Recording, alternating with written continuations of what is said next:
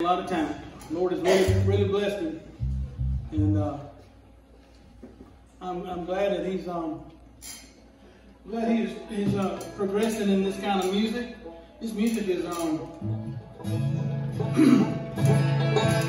it's not the most popular genre for folks his age, and so just thankful to have a young man like that.